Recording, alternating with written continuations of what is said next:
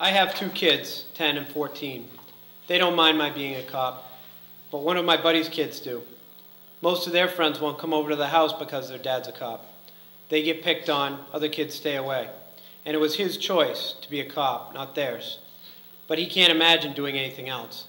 He loves the job, and it's not because of the pay. I was born and grew up in Windham. I went to school like all the other kids.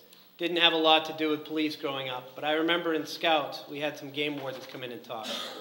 And my family's been volunteer firemen in the town for over 60 years. I'm a supervisor, a sergeant, so I'm responsible for my team's safety when we're on our shift. I like being a leader. I've had my share of tough situations. One guy threatened to slit everybody from belly button to throat.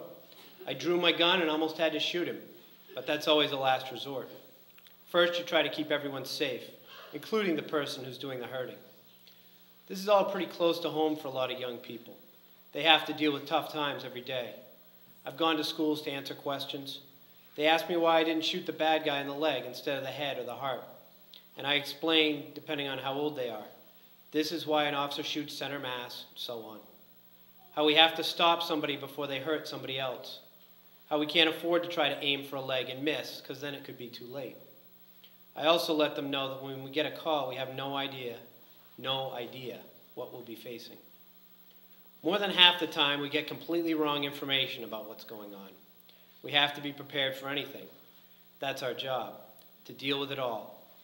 But pretty much every time, we're walking in blind. Something none of us ever forget is that every call we go on, there's always a gun present, our gun. And that changes the math. We can't afford to lose a fight. If we lose a fight, we've turned the gun over to the bad guy. We still need justification to use physical force in any situation. We just can't go around kicking in doors, but we can't afford to lose, ever. The hardest thing ever happened to me, other than my fellow officers dying, is that I was accused of something several years ago. I ended up in court and was found guilty of something I didn't do. After that, something went out inside of me. I didn't want to do anything. I was so mad, so furious, I just did my job. Shut up and did my job. It was like something inside me died. I didn't talk to anyone about it.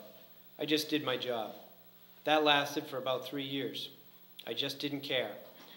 Inside, I was furious and felt betrayed, but on top of that, I just felt numb.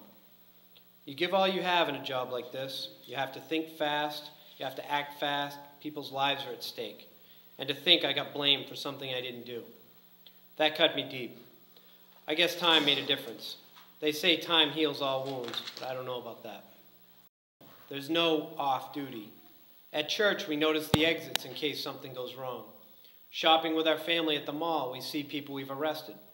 At home, our neighbors see us as cops first, neighbors second. And on our good days, our bad days, our doing okay days, we go out and try our best to serve and protect. We get it wrong sometimes, but we get to try.